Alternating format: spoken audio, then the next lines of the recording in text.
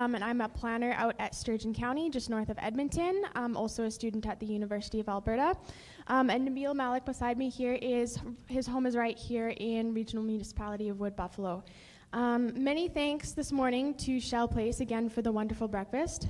For those of you who do have dietary restrictions, we just wanted to bring your attention. We have certain plates set up on the right-hand side for you throughout the rest of the conference. So if you do have dietary restrictions, look for a plate with your name on it, and your food will be prepared. Before we begin today's speeches, just a few housekeeping items. I want to bring your attention to the washrooms located just outside the doors, down the hallways to the right. In addition, the fire and emergency exits are, well, they're very clear outside there. Go down the stairs and head outside. We want to extend a very large thank you again to everybody who contributed with the conference, our conference committee, APPI council, and staff. Thank you so much.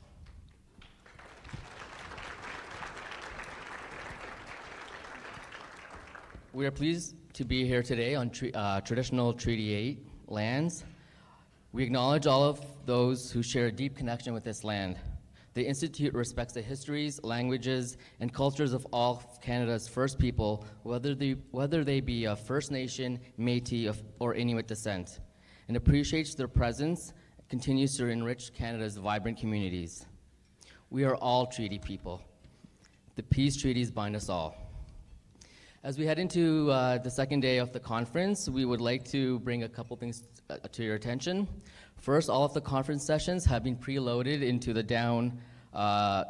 drop-down list for the purpose of logging your 2019 Continuous Professional Learning, your CPLs, for those who, if that applies. APPI's CPL program demonstrates that the Institute's regulated members are committed to ongoing learning and maintaining the highest standards of skills, knowledge, and professionalism. We remind you that often volunteering at events for APPI or other organizations are often eligible to be logged in for CPLs. If you need any assistance with logging your CPLs, please do not hesitate to visit one of the administration staff from APPI at the registration desk. They have also created a cheat sheet for your CPL logging that they would be happy to share with you.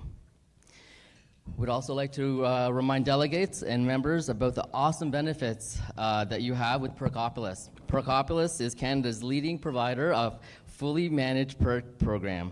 It is used by over 2,000 Canadian organizations. Perkopolis is continually sourcing exclusive, high-value offers, rewards, and benefits for you, that is APPI members, so that you can enjoy pricing and deals from North America's top entertainment, travel, shopping, and lifestyle brands. One of the best deals that I often use, and I'm sure that many of you use, is the 15% off the WestJet flights. Again, if you have any questions, feel free to contact or speak with one of the APPI administration team at the registration desk.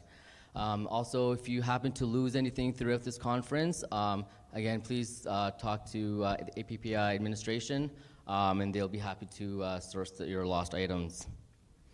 I'd also like to bring it to your attention that this event and all our sessions, our photographs and videos will be taken and may be used for APPI print or digital media.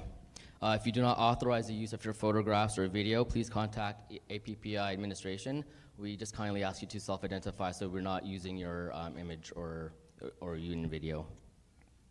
It is now my esteemed pleasure to welcome the Mayor of the Regional Municipality of Wood Buffalo, the Honorable Don Scott, to welcome the delegates to the APPI conference and bringing greetings from his council.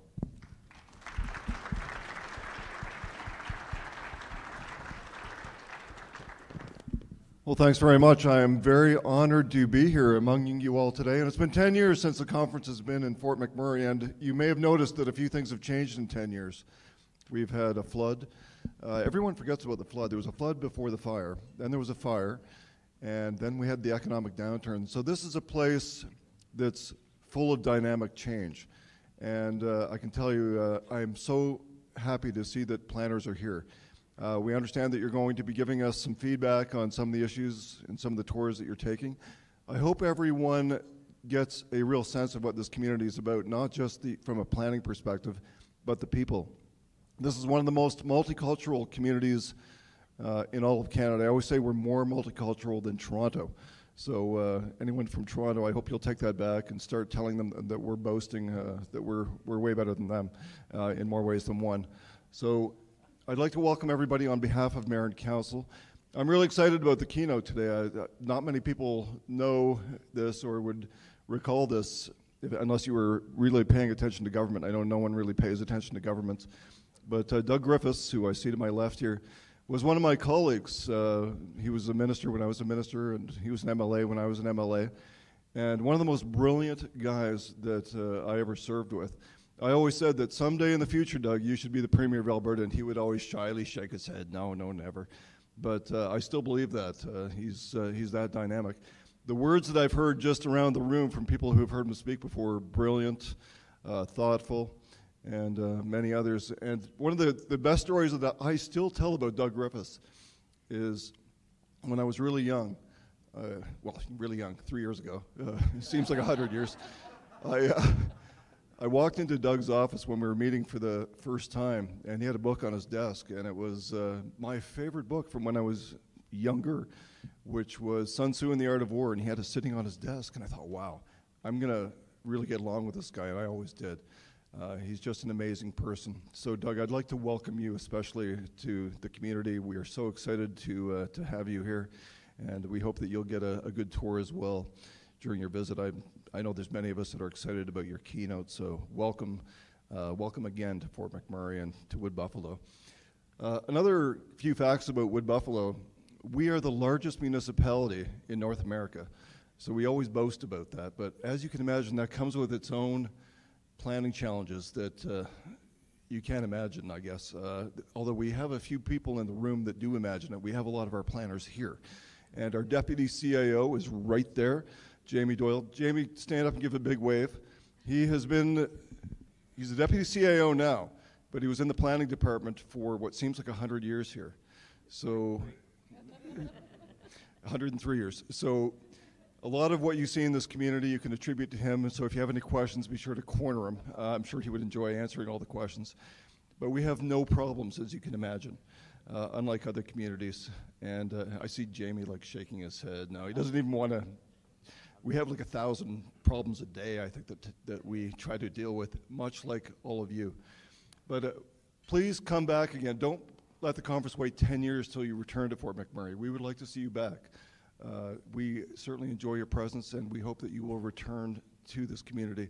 I know that you're going to have a blessing from Pollyanna at some point, and Pollyanna, we're always excited to have you give a blessing at our events, and it's fantastic. And once again, we're honored to have you on Treaty 8 and unceded Métis territory. So welcome again. Have a great conference, everybody. We hope you have a great tour of the community and that you enjoy the lovely facilities here. And we'll see you again, hopefully not 10 years from now. And Doug, welcome back again. Take care, everybody.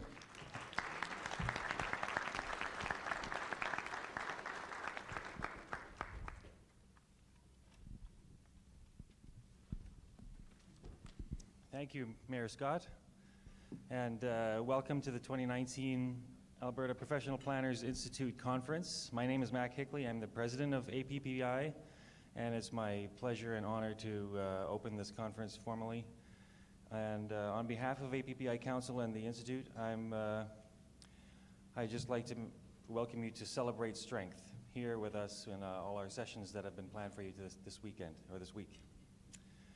So our conference committee has been doing an amazing job lining up speakers and sessions, co-chaired by Haley Waslicia and Nabil Malik down here. And I'd like to thank them for their amazing work, and as well as the other committee members, Stephen Yu, Stephen Rates, Jennifer Wardle, Jared Candlish, Kendra Raymond, Jordan Zukowski, Pretty Gruelson, Heather Chisholm, Natasha DeSandy, and Sarah Burkew. Just give that group a hand for a moment. Thanks. There's also a few dignitaries from the APPI sector that I'd like to mention, and if you could just stand up or wave your hand momentarily when I call your name. Councillors Aaron O'Neill, past president. Kate Van Frassen. Chelsea Whitty, Gary Wilson, Glynis, where are you, Gary? Glynis Buffalo, Bernice Gonzalez, and Amanda Bree Watson. Also here today is the president of the Canadian Institute of Planners, Eleanor Mohammed.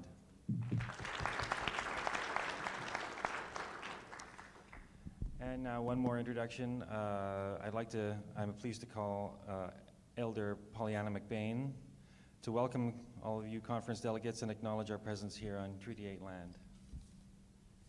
Elder Pollyanna.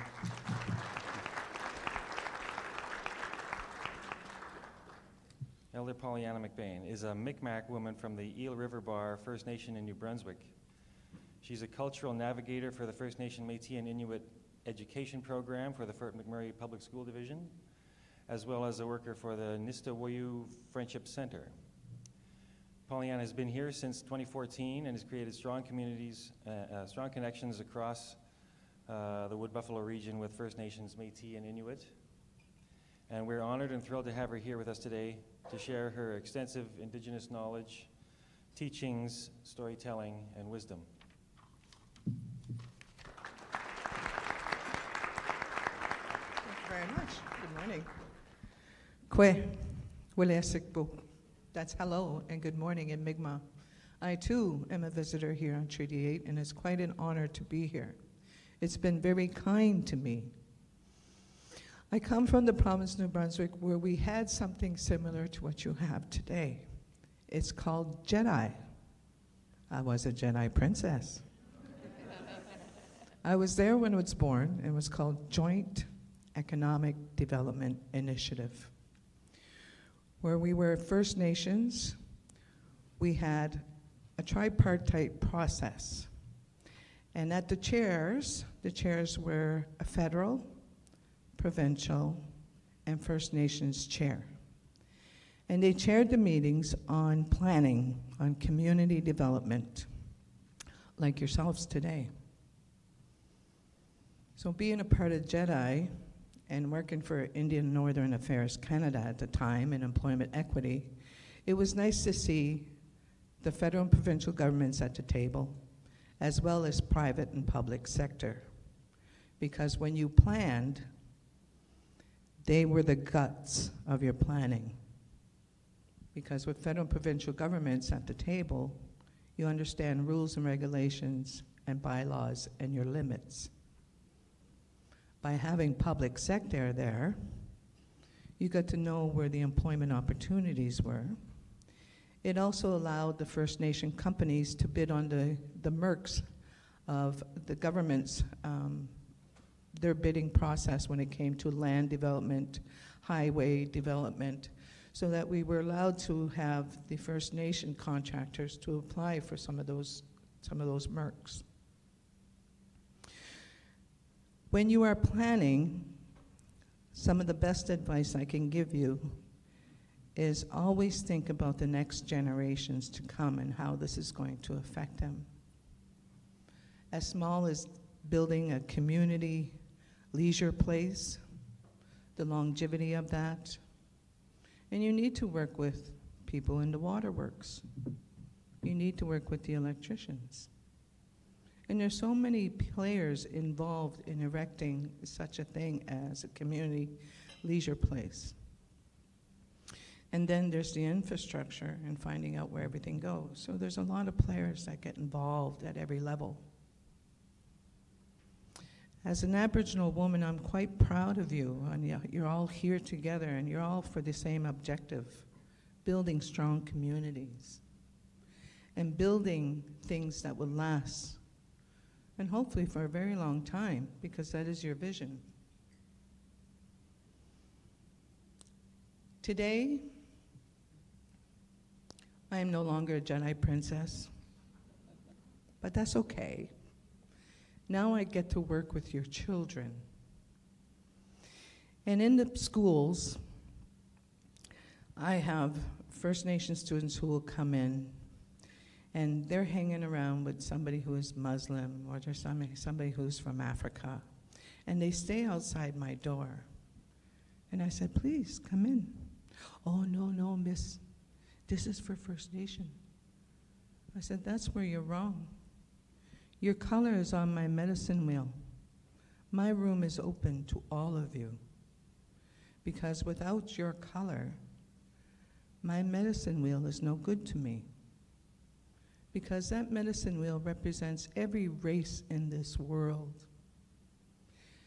And all we want and all we pray for is that you learn to work together and live together in peace and harmony. I wish you well on the next couple of days of your endeavors. And oh, look, there's me. Oh, look, over there too. Wait till I tell this at the elders' luncheon. There's 3 of me. Not 8, I was wrong, minus the 5, there's just 3. I wish you well on your conferences, and I wish that you learn plenty, and you're all very well-educated people, and I'm aware of that. But make sure you take time to breathe, and make sure that you take time to ground yourself, and make sure to take the time to walk on the earth without your shoes. Even now it's a little bit cool, but do the test of endurance just for 20 minutes. There's something, I don't even think the mayor is aware of this. Brad, you better be listening to me. I need your attention. There is a very, very spiritual vortex here in Fort McMurray, and it exists in Sedona, Arizona as well. We were on the same longitude. And since I've moved here, my ears constantly ring. And they ring louder when it's northern lights. So I know that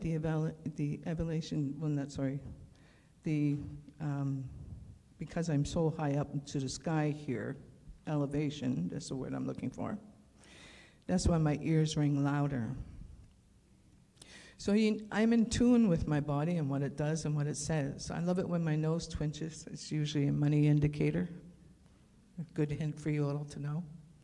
But because of this spiritual vortex that is here, I am truly more grounded here than I've ever been in any other province except for my home province.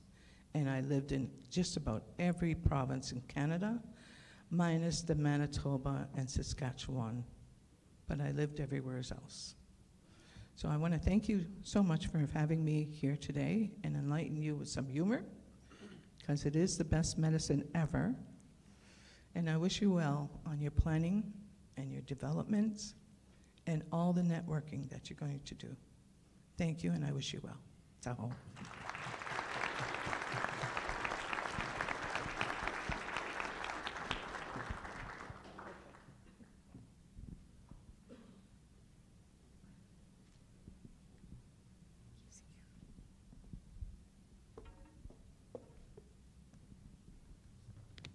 Thank you so much, Pollyanna, and thank you, Mac.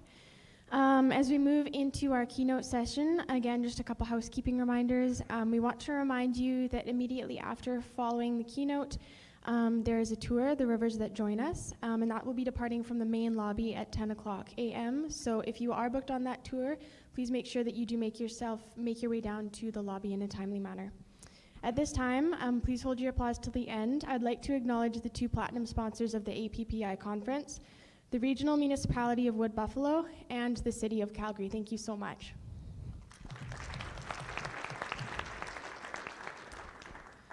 We would also like to acknowledge the support of our gold sponsors, Stantec, the City of Edmonton, and Urban Systems. Thank you. As we move into this morning's keynote, I would now like to welcome Jamie Doyle to the stage. He's an RPP and the Deputy CAO with the Regional Municipality of Wood Buffalo. Welcome.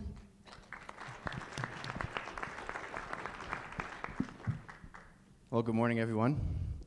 I do have to tell you, it's pretty dangerous putting me on a blank stage with a microphone that's in my hand, no cord attached or pedestal. But welcome to the RMWB. I hope you've been enjoying your first day and into your second day. It's quite a lovely region, as the mayor has mentioned earlier, so please take the time to enjoy it. As you know now, I'm the Deputy CAO. My name is Jamie Doyle, but I'm also a proud registered professional planner with APPI. And as the platinum sponsor for this morning's keynote, it's my privilege to introduce Doug Griffiths. I've gotten to know Doug over the past little bit, and I can tell you, he can drink beer pretty fast. And if you haven't seen any of his engagements, you're in for quite a treat. He is really a great speaker. Doug is the president and CEO of 13 Ways, Inc., a company he founded to provide consultation to struggling North American communities. He is the co-author of the book, 13 Ways to Kill Your Community. Now in its second edition, the book has become the go-to manual for community building in North America. I really tried to memorize that, Doug, and I couldn't get the last bit of it, so I had to read it. He's also an instructor at the University of Alberta for the past 3 years. Doug is a former Canadian politician and member of the Legislative Assembly of Alberta, representing the constituency of Battle River Wainwright as a progressive conservative. He has since taken a step back, I think you said several steps last time we chatted, back from provincial politics in favor of his role with 13 Ways and his teaching duties, where he has found an ability to make a profound change in communities across North America. Please help me welcome Doug. You don't need this. No, I'm good. Good morning, ladies and gentlemen. I hope you're all doing, whoa, that's... I hope you're all doing well this morning. Thank you for the introduction, Jamie. I did take several steps back from politics. In fact, I've been through rehab, so I'm fully treated now. And thank you, Mayor Scott, for those kind words. Dawn was one of my favorite MLAs in a place where, well, Don was always very creative about coming up with solutions to the current challenges the province had all the time, and never once compromised his integrity or his focus on making sure that our plans were good for Albertans. And that's rarer than you think it would be, which is unfortunate. But Don, the feeling is mutual. So look, I'm really excited to be here because last night, you guys were rowdy. You had a lot of fun at the pub. And I looked around constantly and realized I am not... Usually I'm one of the youngest people in the room, and I'd figure the average age is about the same age as I am, which is good. There are a lot of young, energetic people here, and that's fantastic. Because if you've heard my other presentation, 13 Ways to Kill Your Community, you know that it is about the attitudes that sabotage our success. And every community has those folks that sabotage success because they don't want change. But even when I go to communities that are really energized and they say, okay, Doug, we get it, finally, this is really exciting, we got to do something, I realize when I talk to them, they're still trying to get ready for today. And that's not good enough. See, every single industry in the world has undergone change and challenges. There have been disruptions that have unbalanced them all. But communities are about to experience more disruptions than any other industry over the next 15 years. And that's what this presentation is about. If you're trying to prepare your community for the issues of today, you're already too late. You have to start to get ready to build your community for the challenges that you can marginally identify coming at you in the next 15 years. That's what this presentation is about. Okay? Ready? All right. Our perspective matters tremendously when we're dealing with change and with issues. And I just want to remind you, I mean, this is apparently a quote from the head of the U.S. Patent Office in 1899. He said, everything that can be invented has been invented. I don't even know if that's a true statement, but in 1899, I mean, there were people that had that perspective that nothing else was going to change. We had done just about everything we needed to do. Yet, from the day the Wright brothers took off from their first flight, it took 66 years before we landed on the moon. That's how much change happens and how quickly it comes. And it's ironic that so many of us fear change. We don't like change at all. And yet, the reason why we don't like change is because we changed. Every young person we meet says, oh, I'm going to help change the world. I'm going to make it different and better. And then as we get older, we start to resist that change more and more. And that's a massive irony. That because we changed, we no longer like change. And yet every single thing in our world has changed. I mean, I always point this out. For 30,000 years, our society were hunters and gatherers. We moved. Our entire society formed around that. I mean, pick the woolly mammoth. We would chase down the woolly mammoth, and we hunted it, and we gathered berries. That's what we did for 30,000 years. And our society formed around that fact. That's why we had very small families. You could only carry 1 or 2 kids when you were constantly on the move, but we had big clans because we needed to work together for that hunting and gathering. And when our economy was based on that, it was like that for 30,000 years. And then agriculture was invented or discovered. It depends on who you talk to. And that changed our entire world again, because now we were suddenly stationary and we grew crops. And when we grew crops, we didn't need big clans anymore, but now we needed big families to help work the crops and to work on the farm, right? And nothing changed for 5,000 years. And then the Industrial Revolution came along. Only 300 years ago, the Industrial Revolution happened. I mean, that was the invention of the steam engine.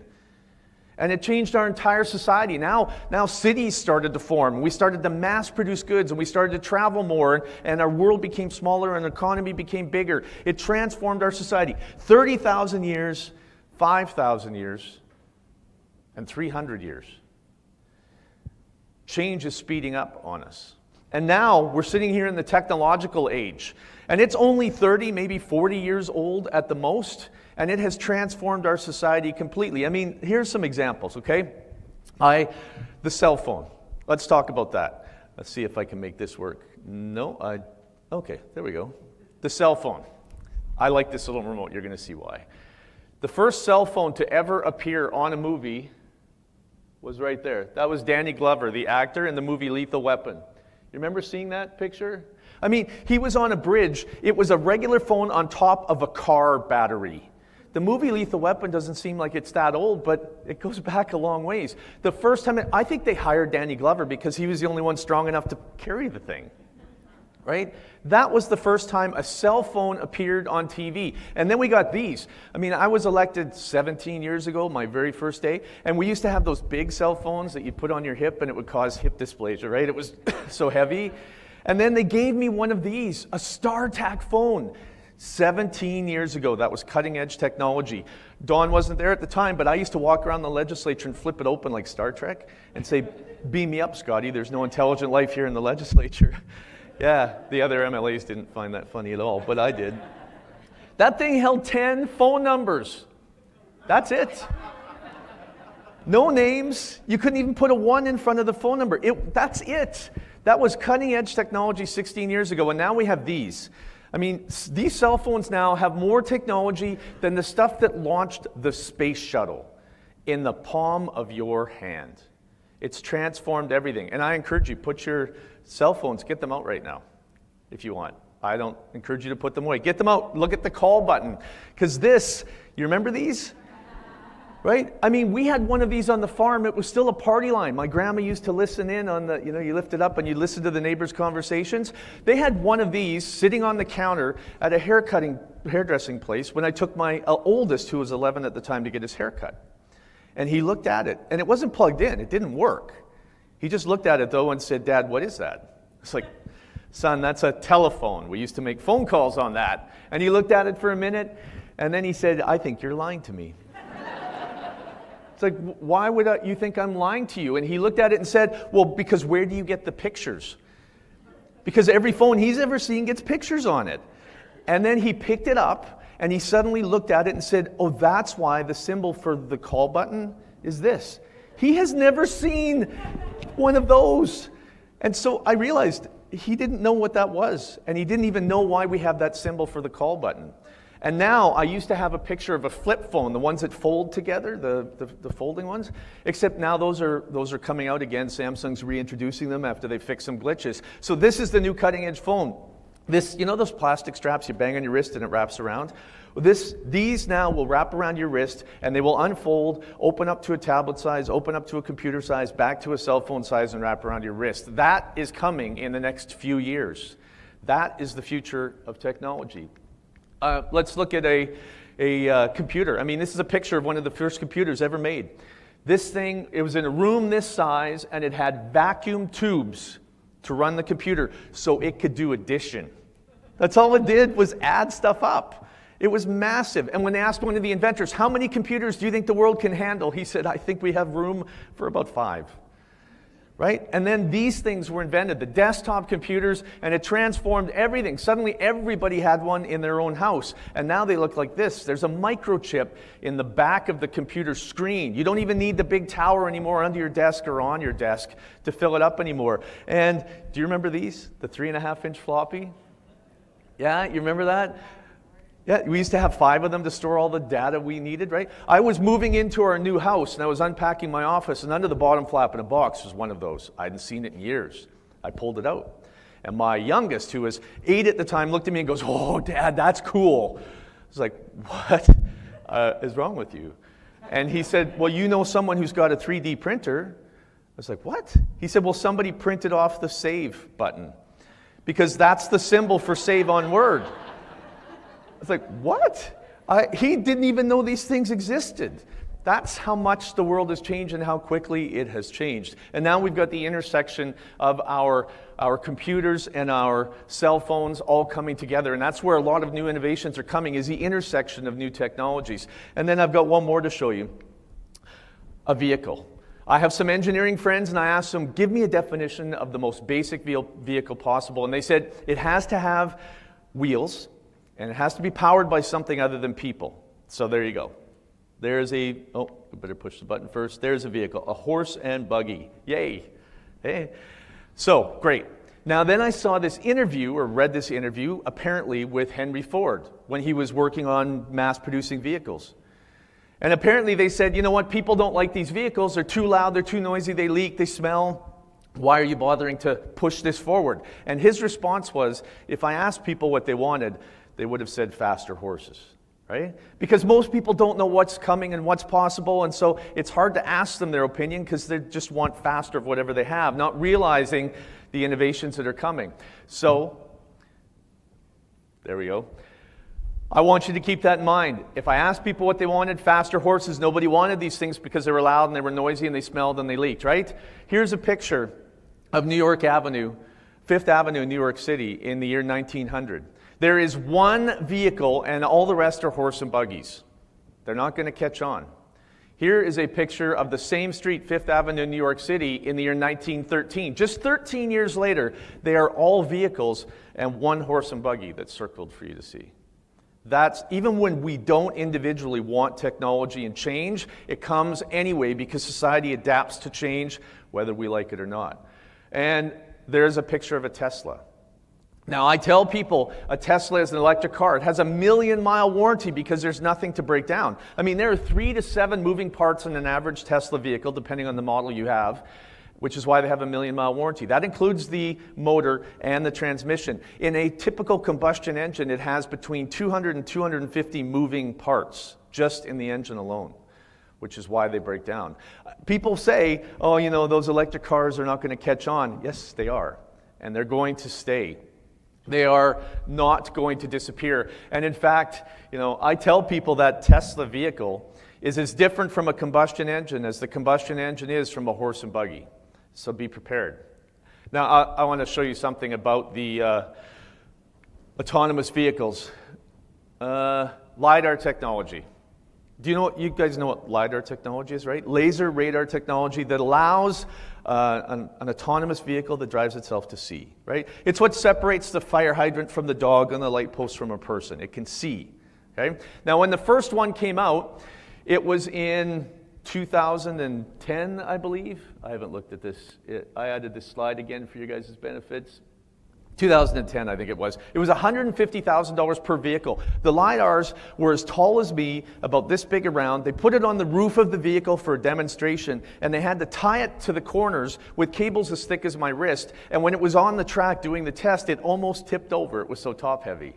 And everyone said $150,000 per vehicle. It's never going to work. They're too big. They're cumbersome. I mean, it'll be 30 or 40 years before LiDAR technology is ready to be used. And then, just 2 years later, it was down to half the price and half the size.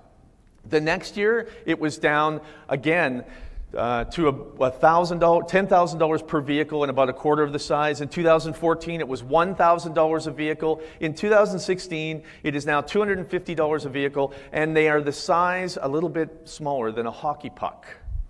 And my calculations and all the forecasts from doing research indicate I had said $90 by 2021, but Ford put in a massive order in Europe, and the price is now down to $10 per LiDAR. And the estimate is by 2022, they will be a little bigger than a postage stamp.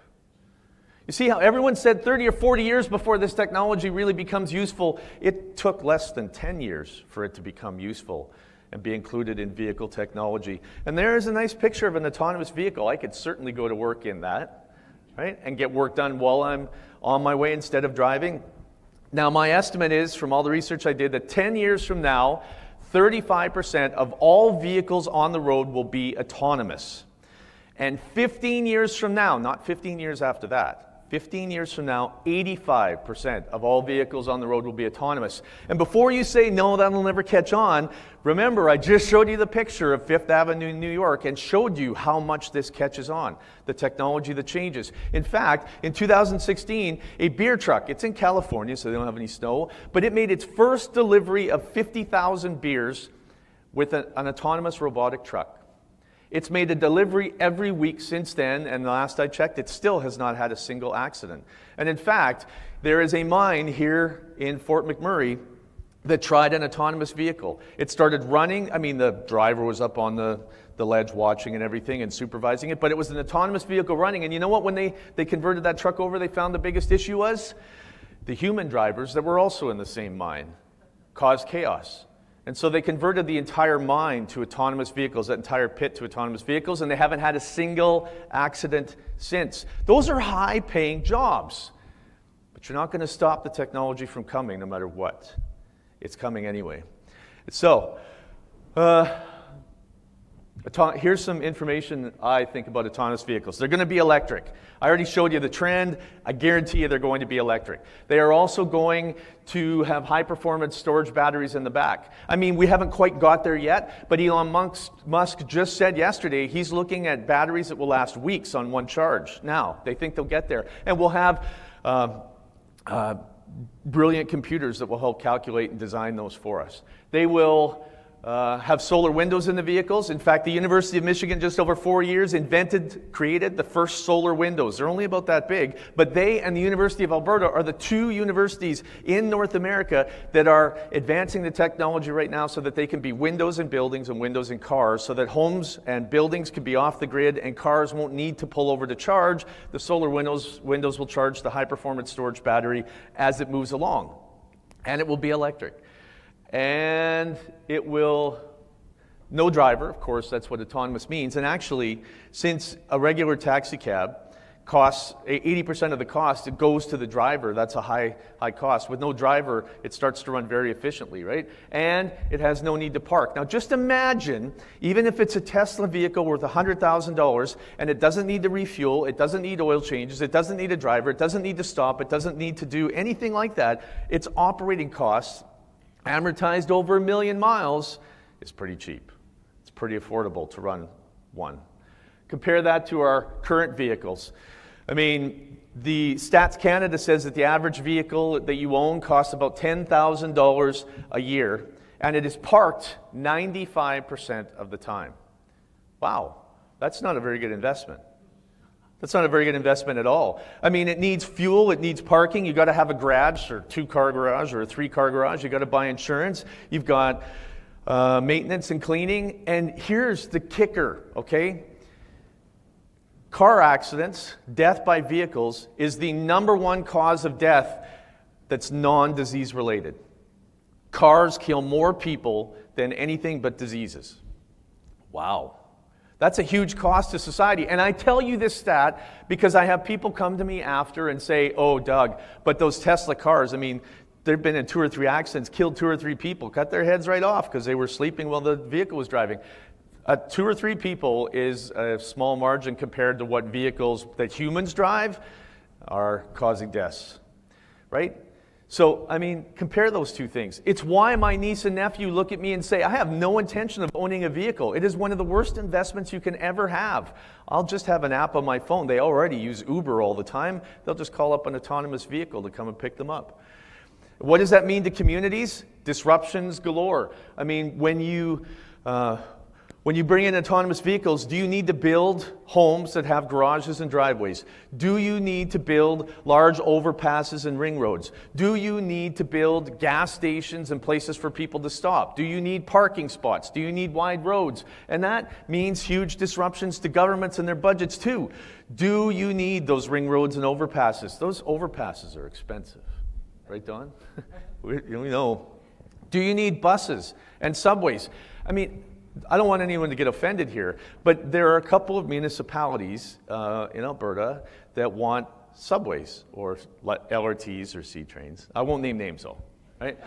But they want about $10 billion from the province to add each of them a new line. Collectively, they want $10 billion to build those new lines. And what happens when you build those lines? I mean, you've got to do the public communication and consultation in the neighborhoods where you plan on building them to get the public feedback. Then you give them a design so that they can give feedback again, and you can make sure you divert any problems that you might have. And then you apply to the government, and then you have to raise money yourself, and then you have to do more public consultations, and then you finally get the money, and then you have to do the engineering diagrams, and then, I mean, they don't get built overnight, so then you have to build them.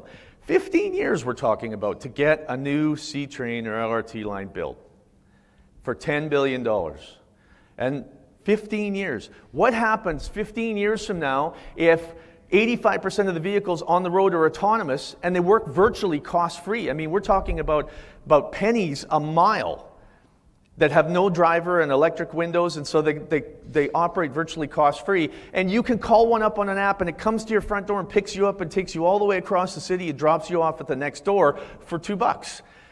Who, in their right mind, is going to hop on a bus, walk a third of a block to get on a bus, to go to the LRT, to go all the way across the city, to then get off there and get on a bus to go another distance across the city just to get dropped off a third of the block from a distance where they got to walk to get to the house, and it costs $6 or $7, and that's subsidized by the government, and we invested $10 billion of capital to get it done. 15 years from now, what if we build those new LRT and C-train lines, and we have the grand opening and nobody shows up because it's obsolete technology? I'm not saying we shouldn't do it, but are we even asking the impact that technology is going to have on how we're designing our communities? But a lot of times, our larger centers are kind of pinned down and hemmed down by their investments that they've already made. They get leapfrogged by smaller communities that are more robust and haven't overly invested in those technologies. And cultures do that too. And so consider, even the nature of business is changing. Uber is the world's largest taxi company, and it doesn't own a single vehicle. Airbnb is the world's largest accommodation provider, doesn't own a single piece of real estate except its own head office. WeChat is the world's largest text messaging application now, and the world's second largest funds transfer application. So if I have WeChat, which I do, and Don has WeChat, I can send Don money using WeChat. Have you ever heard of it? It's in China. It is their #1 texting application, but it is the #1 in the world. Alibaba is the world's largest retailer, yet it doesn't own a single product or keep a product in stock. It just marries up buyers and sellers. It's like our version of Amazon, but again, it's in China. Facebook is the world's most prolific source of media, but it does not make a single bit of its own content. Its users do well, unless Mark Zuckerberg's making a video saying, "I'm sorry about your personal data." That's about all they make. Bitcoin is the world's largest cryptocurrency. There are almost 1,500 cryptocurrencies still in the world right now. Bitcoin happens to be the largest. And the most interesting fact about that is that Bitcoin is not owned by any country. So countries manage their economy by managing their currency. The more people that move to a currency not controlled by any government, the less control governments have over their own economy. And Netflix is the world's largest purveyor of movies, but it doesn't own a single theater. Apple is the world's second largest maker of cell phones and the world's largest maker of apps, except it doesn't make its own apps. Its users make their apps for them, and it doesn't even make their own cell phones. You know who makes 79% of the Apple cell phone? Samsung, through Foxconn, the company they created to make their own phones. They don't even make their own phones. The nature of business is changing dramatically. So here's some stats for you. Moore's Law says the number of transistors on a circuit board doubles every 24 months. These are all proving true. Kreider's Law says disk drive density, the storage capacity, doubles every 13 months, which is why we don't have the 3.5-inch floppy. Now we have 16 gigabytes on a thumb drive. Hende's Law says digital imaging doubles every 24 months, which is why so few of us actually own a camera anymore. We take pictures with our phones. Butter's Law says that optical fiber transmission capacity is doubling every 9 months. And this is fascinating for municipalities, because for a municipality, doesn't matter what your water, your sewer, your roads, you double the population, you have to double the capacity of that infrastructure. But with fiber optic transmission, once it's installed in the ground, they are doubling its capacity every 9 months without having to rip it out. That's a smart investment. And Nielsen's Law says home network connection speeds are doubling around the world every 21 months. That's remarkable. Now look, I know most people look at me and go, okay, thanks. So it doesn't make much sense, and it's hard to understand the impact. So let's look at something you do understand. Money. We all get money. So here's the deal. You give me $1,000, and I will go invest it for you. And I promise it will double every 24 months, every 2 years. Okay? That's the deal. That means you give me $1,000. In 2 years, it's worth 2. And in 2 more years, it's worth 4. You see where I'm going with this? Right? That's all you have to give me is the initial investment of $1,000. At the end of 10 years, you will have $32,000. At the end of 20 years, you will have over $1 million. And at the end of 30 years, you will have almost $33 million. That's what technology is doing. But that's every 24 months. Some of that was doubling every 9 months or every 12 months or every 15 months. So let's look at it once a year. I will double it. Same deal, $1,000 investment, and I will double it every month. That means at the end of 10 years, you will have over $1 million. At the end of 20 years, you will have over $1 billion. And at the end of 30 years, you'll have over $1 trillion. That's crazy, but that's what technology is doing. That's the growth rate that we're experiencing with technology. Everything is changing. Autonomous vehicles are coming. We have new medical doctors, robotic doctors, that are not just getting dozens of times better accuracy for diagnosing diseases for patients. We're talking thousands of times more accurate diagnoses for patients. But we're not training our students to utilize the technology, which is why millennials are so frustrated with the education system. They are actually, imagine, let's use engineering. They go into engineering their first year and they get a computer and they get the textbook and they get the program. In 2 years, the technology doubles. In 2 more years when they graduate, it's doubled again, and they're still using the same computer and the same program. And they're coming out and being told by companies, you're not trained to use the technology and the programs that we have now. You're not qualified to do this job. And they're incredibly frustrated because our education systems are holding on to old paradigms that don't address the new economy and the way the world is changing. And we're going to be leapfrogged by other countries if we don't change. And it all starts with connectivity. That is the core and the root of everything that's going to help us adapt. If I have another list of 13 more ways to kill your community. If you've heard the first one, chapter 1 is water, because it's life-sustaining. We need it. Well, chapter 1 and the next one is don't have connectivity and high-speed internet, because it is as fundamental to our future as we transform our communities as water is to our very survival. Connectivity is incredibly important. And for so many things. I mean, augmented reality is going to be bigger than virtual reality. I go to Portugal. My wife's Portuguese. We go to Portugal and I hold up my Google phone and I take a picture of a sign and it translates it into English for me. I don't even think I have to take the picture. I just hold it up now and it translates, which is crazy to me. Google was working on Google Glasses that would help so you could see everything right up front. Now they're working on Google Contacts that you will put into your eye and it will sync to your phone. And then when I say, okay, Google, take me to the nearest gas station, you know how you look on the phone, it gives you the green line to go where to go? It will appear right here and show me to go down the stairs and out the door. You guys won't see it, but I will with my Google Contacts. That's the kind of stuff that is coming at us in the next few years. And you know what? As much as anyone says, oh, I don't like this, I'm kind of scared of this, I think it needs to stop. Millennials are going to drive that change more than anyone else. And before you give them hell, remember, well, this is a young audience, but those of you who aren't young, remember, you used to be young ones too, and you had the same idea they did. I am going to change the world, and they will change it. Economic changes are going to be derived out of those technology changes. I mean, online shopping is one of the biggest issues our towns face now, right? We go online to shop, no one goes downtown, oh, our businesses are closing, it's a challenge. Well, I know. People keep saying, oh, Amazon is changing the world and changing the economy, and I can't compete with Amazon. Right. Don't. You shouldn't be competing with Amazon. If you're trying to compete with Amazon, you've missed the boat. Amazon knows you can't compete with Amazon, and in fact, Amazon knows that they have a very limited model. See, they focus on price. They have bulk stuff, so they're able to give you the best price. No one else can compete, right? Except price is not the only way to compete. You have you have quality, selection, service, atmosphere, experience, all those things that help drive customers to your business. And I remind people, in the town of Castor, there is a pharmacist who said, I'm going to do things a little bit different. And he converted his pharmacy into like a turn-of-the-century apothecary. It was in the Edmonton Journal. He has people coming from hundreds of miles away to see it because it's like a tourist attraction, and they still come there today, even though it's been 2 years, for the experience and the atmosphere. He certainly doesn't compete on price because somehow he had to pay for that renovation. Yet people still come there.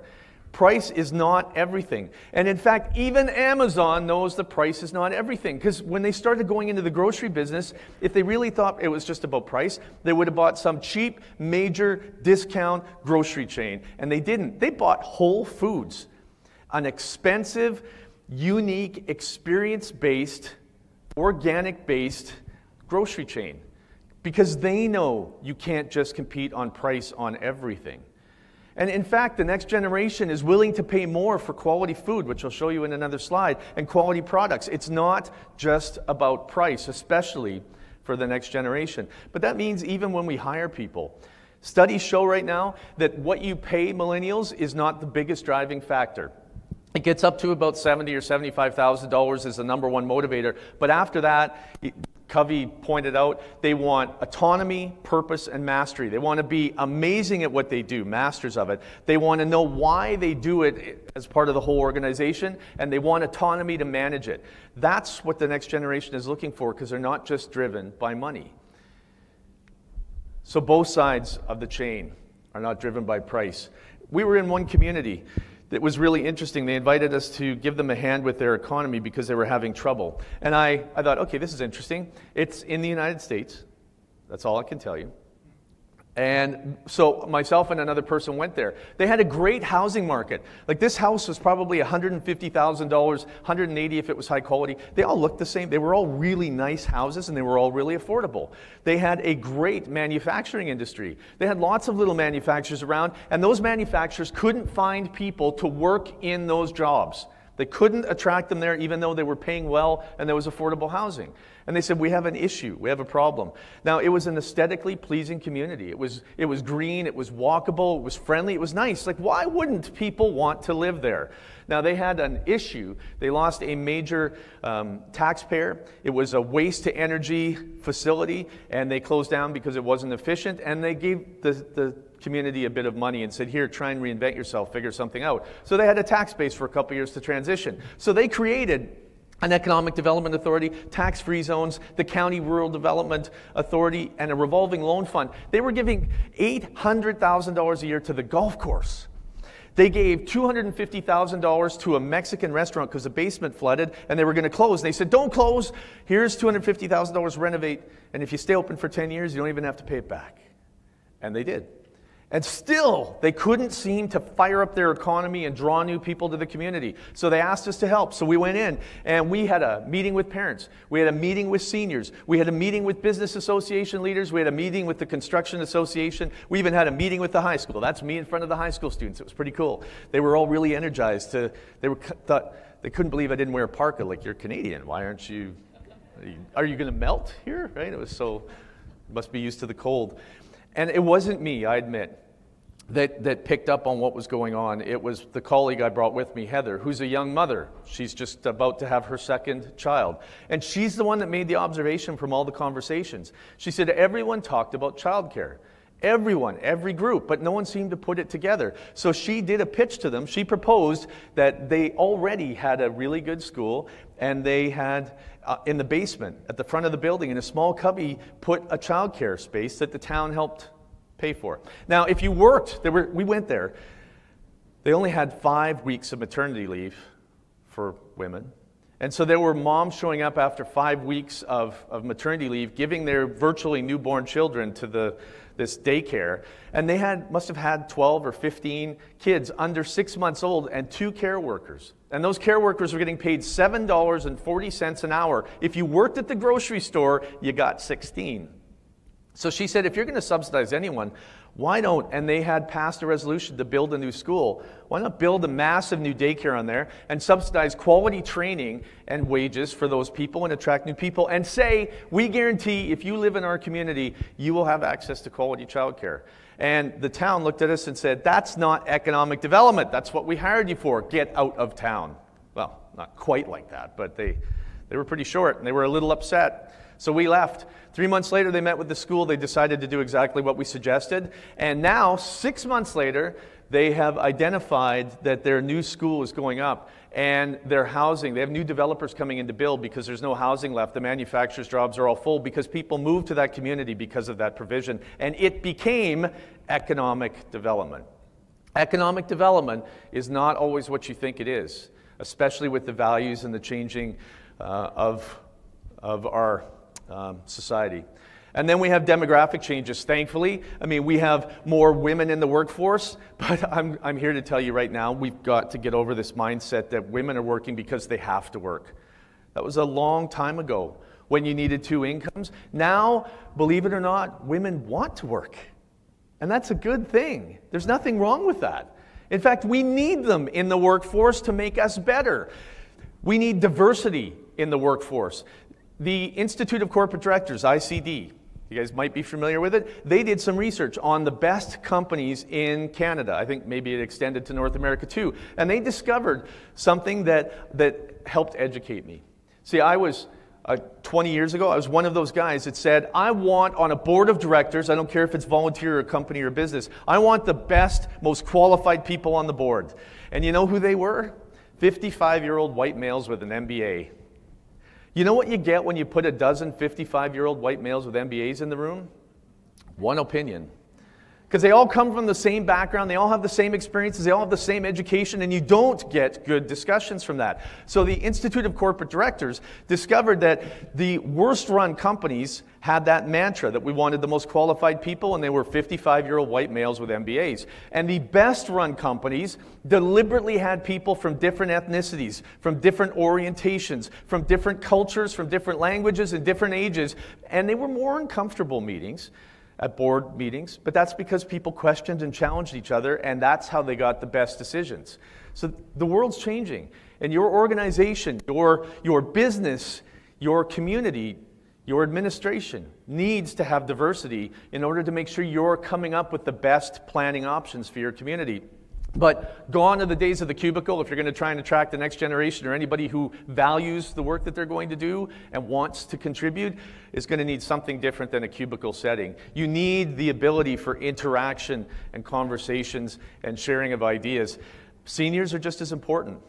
Okay? I'm not just saying this as a token for the people who are a little older in this room. Honestly, we have the largest cohort of smart people retiring in the next few years. That is extensive corporate knowledge that we're going to lose in our organizations if we don't find a way to capture it. But most of our organizations are set up that you turn 65 and you retire, like you're going to die.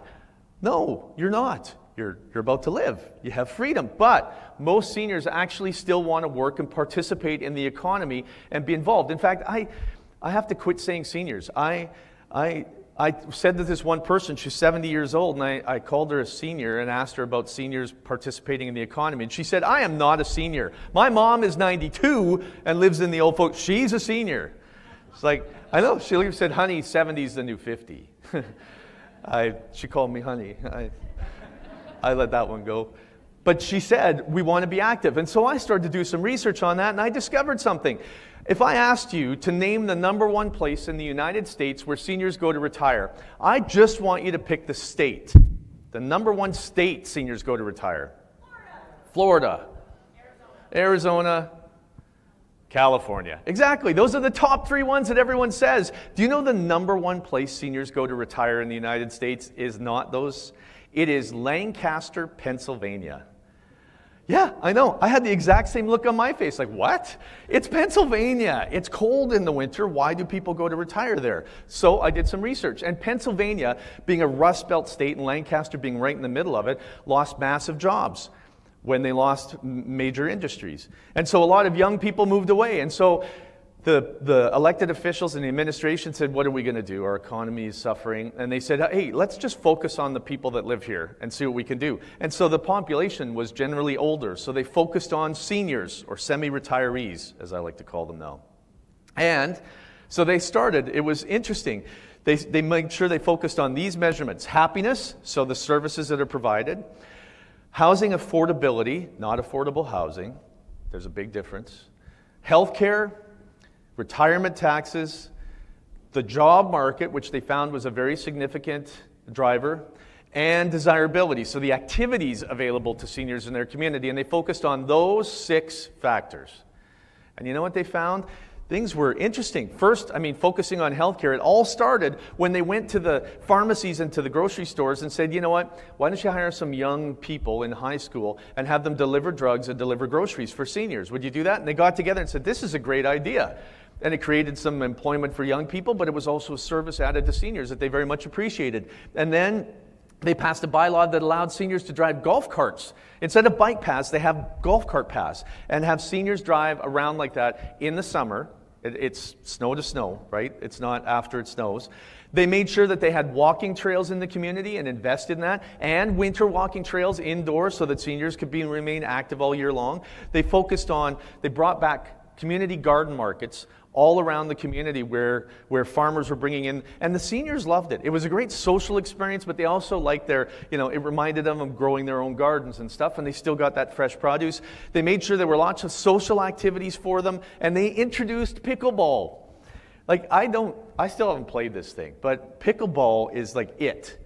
And they converted all their tennis courts to pickleball courts, and they didn't even have enough room for the people that wanted to play pickleball for activities.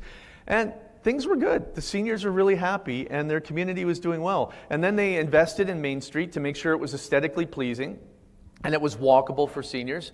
And then they realized something happened.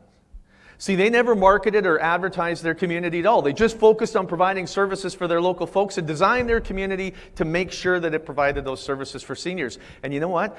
Those seniors in Lancaster, Pennsylvania, where do you think they went in the winter? Phoenix, Arizona, California, Nevada, Florida.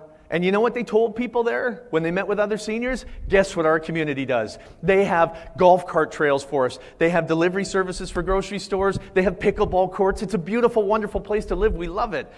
And a lot of seniors said, why don't we live there in the summer? And so they started to move there. And their growth grew. New developers showed up to build seniors appropriate housing. Their economy started to take off and improved dramatically. And not all seniors go away in the winter. So as you can see on the right, they even started to just put up lights. Lights make a big difference for the winter for the seniors that were staying. And they have a reputation of being a year-round seniors community now, because not everybody wants to go somewhere warm. And it became such an economic driver that, as you can see, this is an actual picture of the Lancaster's Young Professionals Association. Young people started to move back because with so many seniors and economic activity, there were new business opportunities, so they started to move back. They created awards for the young people to celebrate their innovation and their entrepreneurship and their technology. And now Main Street is bustling so much, you can barely walk down there on the weekends or during the week because seniors don't work all week. It is ripe with economic activity, and they are growing. They still have challenges. I'm not saying it's perfect, but they have turned the corner on despair by focusing on something that made them unique. Of course, the idea we often miss is that we think young people need to be engaged when they're 40, right? You guys go keep learning until you're 40, and then you have some experience, and I'll give you a job title, and then you can do it. No, the world's changing so much that we need them to lead now. Even if you're older in a leadership role, I'm 46 years old. I'm going to be 47 right away. Technology, I rely on my two young sons to keep me up to date on what's happening with technology because it's coming so fast. Which means if you're in a leadership role and you're a little bit older now, like my age, you need young people to be there with you, helping in the leadership role to make appropriate decisions. Because this technology thing is going to continue to accelerate faster and faster and change the economy dramatically that we're dealing with. And it also means that values are shifting because of that. Millennials don't care about titles. Not all of them, most of them. I mean, in all the research I've done and that I've scoured, these are generalities. But the next generation is not nearly as interested in titles as my generation. I mean, our goal as a Generation X was to join a company, work for that company for 40 years, work 70 hours a week so you could climb the corporate ladder, get to the top of the corporate ladder and get a title, and then someone listened to your idea and then they gave you a gold watch so you could go off and die. Yay! Millennials don't want to do that. They want to work, they're used to working in a flatter environment, the online environment where titles don't matter. Ideas are what matter to them. Ideas are exactly what's important. But if you're going to attract them, you need to give them the opportunity to express their ideas and share them now and find success with them, not climb a corporate ladder or they'll go somewhere else where they're more appreciated. They need color and dynamism in the community. They want coffee shops that look like this, not like Tim Hortons. They want craft brewery places because they want locally brewed beer. They want some connection to their community. They always do. They want yoga studios and they want fresh food markets. And they want it all together. The new thing that we need to do is focus on mixed-use communities because that's where the next generation wants to live, in a walkable community that they can experience all of these sorts of things. They want to work in organizations that lift them up. I mean, they don't belong to the mindset that my generation did. My generation and my parents' generation basically said that if I'm going to get ahead, I have to make sure I beat all of you. Not physically, but right? Except the last generation, I remember even making fun of it myself. Millennials grew up in the generation where everyone got a participation award, right? And we used to say, oh, we're going to build a bunch of weaklings, we're dumbing down society, there's no competitiveness. Except millennials actually aren't out to beat each other, they're out to lift each other up and help. And they want to be part of an organization that does that. And I think that may bode well because we're always stronger together. And we don't have to beat someone else to win. We can all win. And so it's a mindset that they're looking for in the workplace, which means they also want diversity. They want diverse food, they want diverse languages, they want diverse culture. That's what they're looking for. They want an organization that's going to support them and their family in the initiatives they need. They want an organization that's going to help make them be better people by providing that ability for purpose and autonomy and mastery. They don't care about stuff like we did. My wife and I are still purging every year we go through, and we throw out stuff from several years ago, and we're getting better at it. But I've discovered that my niece and nephew and the next generation don't accumulate the garbage that we did for the sake of collecting garbage.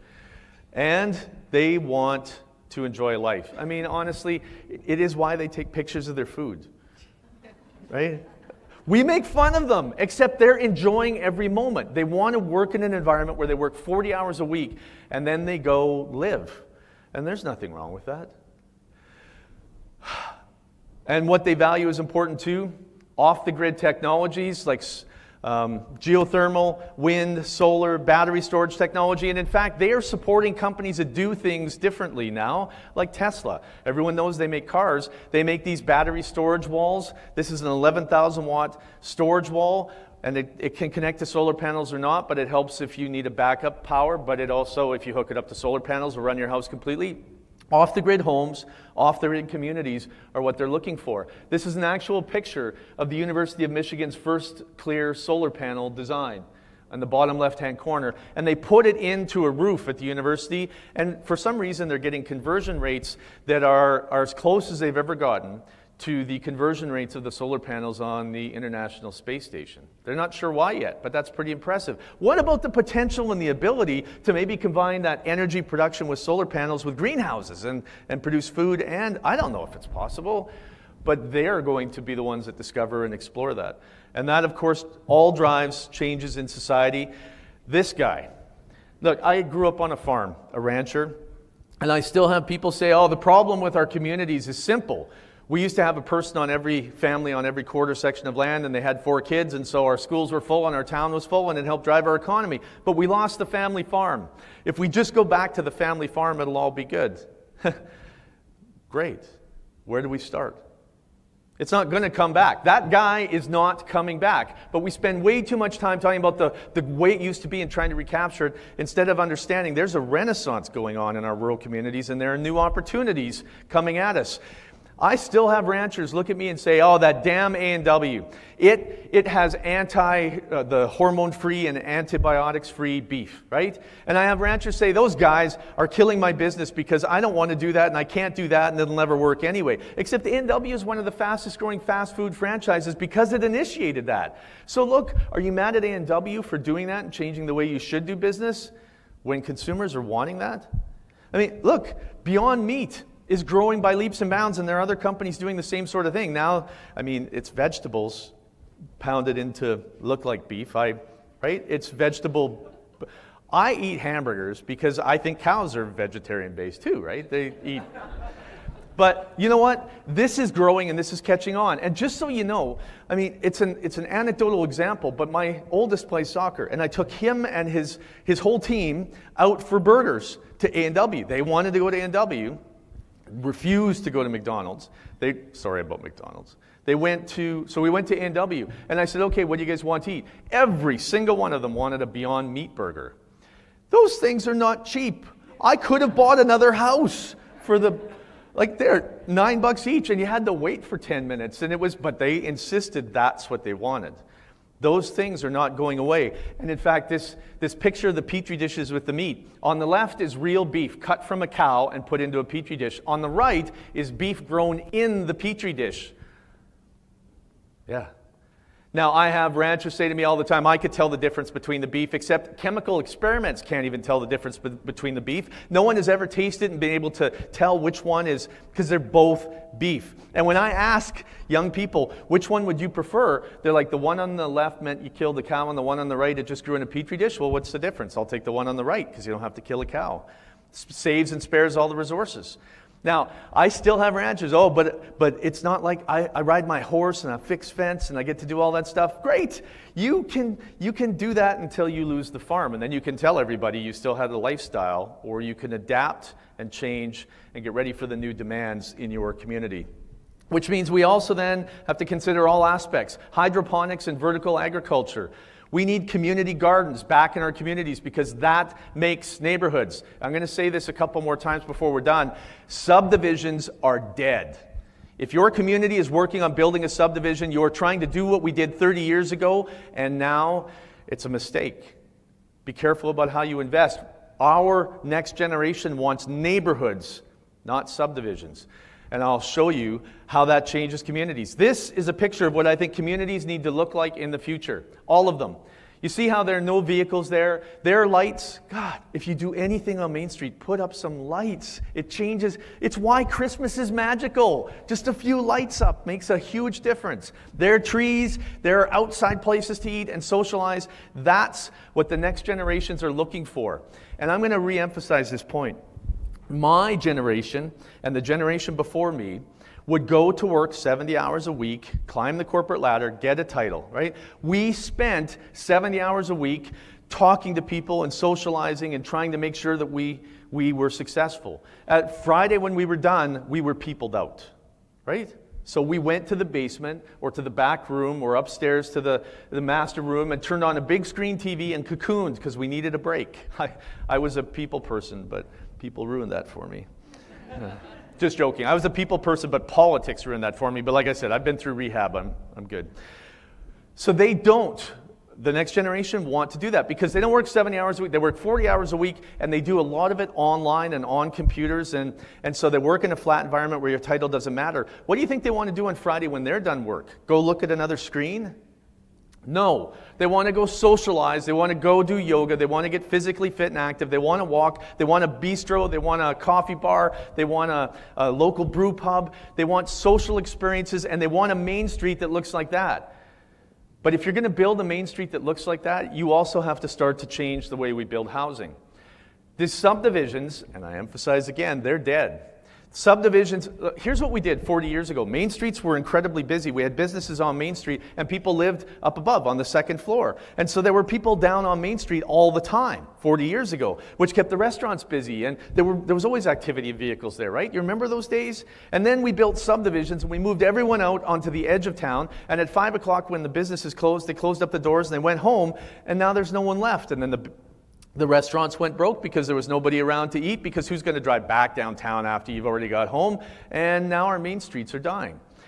Our main streets were always about socialization, not about business. And I know that because my grandpa used to always say, okay, I'm going into town to get supplies. Who needs anything? And I would say, can I go with you? He'd say, what do you need? I'd say, nothing, but all my friends are in town and I want to see them. And he'd be like, okay, next time. You can't go this time, next time. And there never was a next time. And you know why there was never a next time? Because he would spend 15 minutes getting the supplies and spend the rest of the day having coffee and drinking beer and socializing, because that's what downtowns were about. That's what they need to be about again. But then we have to change the way we build housing. Not subdivisions with 3-car garages out on the edge of the city. We need to bring people back down to our downtown cores. And since those millennials want to be out and socializing, they don't want massive basements with 80-foot screen TVs so they can hide out. They need smaller housing. Now, these smaller homes were designed first for military folks in the United States, and then they extended to impoverished folks who couldn't afford big mortgages. But a lot of millennials right now can't afford those 4-bedroom, 4-bathroom, 3-car garage homes, and they don't want to be out in the suburbs anyway. They want to be in town. They want to be in a neighborhood, not a subdivision. Which means we also need to explore new technologies. This I can't tell you, it's from an architectural firm in Saskatchewan. They asked me not to share the name. It is a recreation facility. And what do you notice about it? There's no parking. They're actually designing it for autonomous vehicles. Now, believe it or not, the trees behind there right now, they are putting a parking lot, but they have it already set up so that when autonomous vehicles reach that tipping point, which they believe they will, they're going to be building condos for millennials back there and attaching it to the rec center so that they could just walk over to walking tracks, and people of all ages will enjoy diverse housing in their development that they've already started to design. This construction is almost complete. I think November it's supposed to be done in the community in Saskatchewan where they're building it.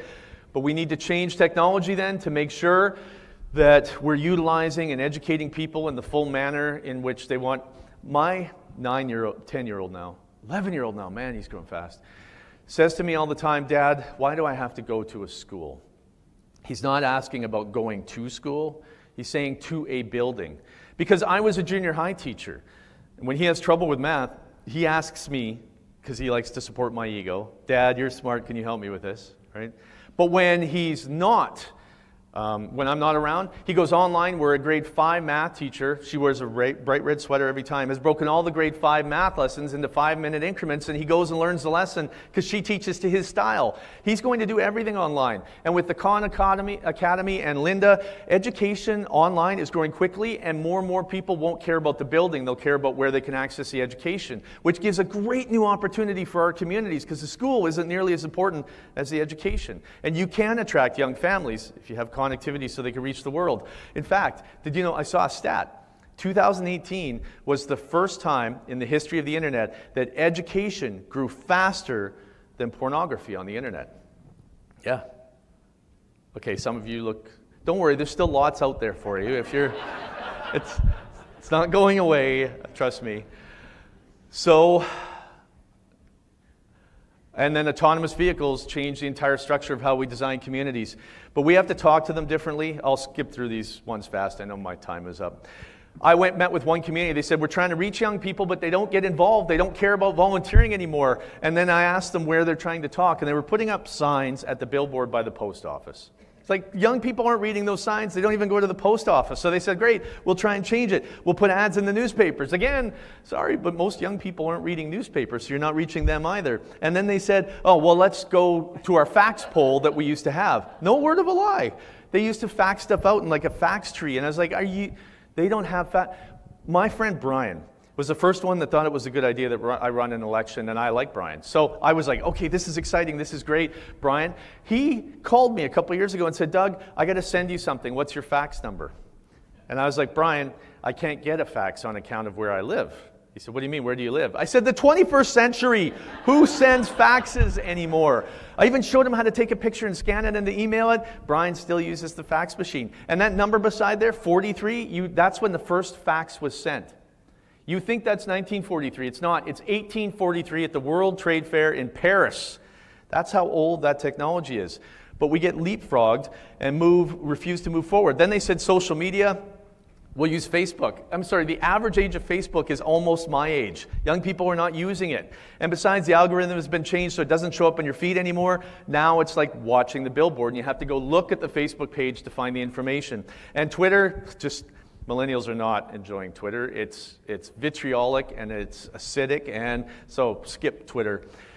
And then some of them even say, well, let's use email and voicemail because we'll get modern. Except even JP Morgan eliminated voicemail for their non-front-facing employees, and they found a over 30% increase in productivity because voicemail bogs us down. I mean, if you want to get a hold of me, send me a text. Because if you call me, my voicemail will say, please do not leave a message. Text me. Because when you leave me a message, I now have to stop and call, and then I have to get out a piece of paper and write down the name and the phone number, and then I have to stick it somewhere and call you back when I can't. Just text me and say, hey, Doug, can we schedule a time to talk? And I have it recorded on my phone. That's what the next generation wants. Even companies are getting rid of email now for non-front-facing employees because now it's a hot potato. I pass it to you and say, hey, could you check this over? And you're like, yeah, I'll send it over there, and then you send it over there, and it goes all to everyone, and no one does anything with it anymore. It's the way to avoid work. But you have to send the right message. If you're really going to communicate, I recommend Instagram. A picture is worth 1,000 words. The pictures you post and the message you send tells people about your community and why you matter. And in fact, it can start a movement. There's a young guy in the United States who went to one of his community, and said, hey, I want to do a garbage cleanup day. And the town said, I'm sorry, we'll work on it. We got to take it to the mayor, and we got to take it to the CAO, the town manager. And then we'll have to have a bylaw to pass that. So we'll have to propose that. We have to have public consultation on it. And then we got to do first reading and second reading, committee of the whole, and third reading. And then we'll put up a budget to do it, and then we can get it passed. Maybe 2 years. And he was like, forget it. He went and created an Instagram page that said, clean my community. He took a picture of the park he wanted to clean all by himself before, took a picture of the garbage bags, then took a picture of it after, and posted it. And you know what happened? Thousands of young people on Instagram decided to do the same thing, and we're all starting to clean up their community. No governments involved, no municipalities, nobody whatsoever. Because the world is changing. I know millennials, they're kind of demanding. They want things now, and they're used to going on Amazon and buy it and go on Netflix and watch it, and everything's at their fingertips, which is a problem. But your issue for governance is not that they're too demanding. It's that if you can't be responsive enough, and I have municipal leaders say to me all the time, Doug, how do we be effective? And I tell them, your issue is not whether or not you're going to be effective. Your issue is whether or not you're going to be relevant. Because if you can't be faster, they'll bypass you altogether. And that's your biggest challenge. Of course, you have to communicate through this kind of world where this is a poster for the anti-vaxxer movement. And I'm sorry, but it's one of the stupidest things I've ever heard of in the world. Second stupidest thing I've ever heard of. I mean, it was a doctor that fabricated evidence to say that it causes autism, and when he was discredited, someone came to his defense, Jenny McCarthy, and said, this is true. A lying doctor and Jenny McCarthy are not authorities, yet this has caused a mass hysteria that continues to grow to a point where we now no longer have the herd vaccination principle that protects us. The United States is going to lose its measles-free declaration if it doesn't do something about it soon, because people believe the lies that were spread. And look, this is the second dumbest thing I've ever seen in my life, the flat earth conspiracy theorists. This is the fastest growing organization in North America. It has over 1 million members now. They actually believe all the other planets around, except the Earth, is flat, and that there's this ice wall that keeps everything from falling off. It's insane. It is absolutely insane. But it is the fastest growing organization. And you know what? They don't even realize how stupid it is. Their newsletter last year, before their biggest conference, said, "We have new members from around the globe." How smart do you have to be to, right? Crazy. That's what you have to deal with.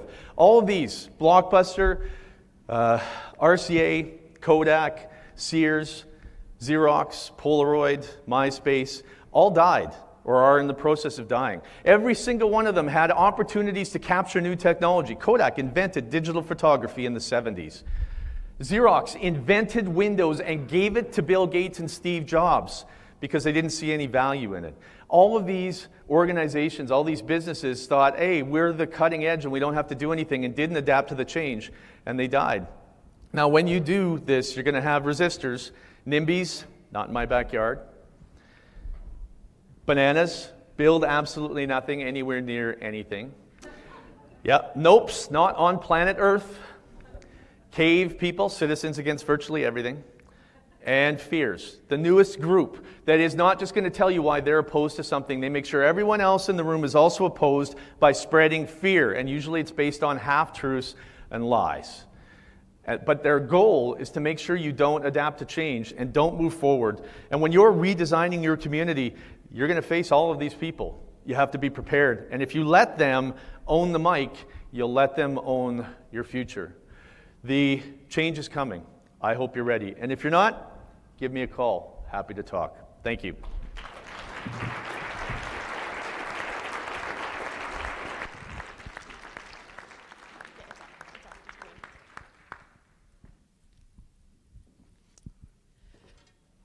Thank you, Doug, for that thought-provoking presentation. I'm sure it's left many of us in the room thinking critically about the way we manage and approach change in our personal and professional lives.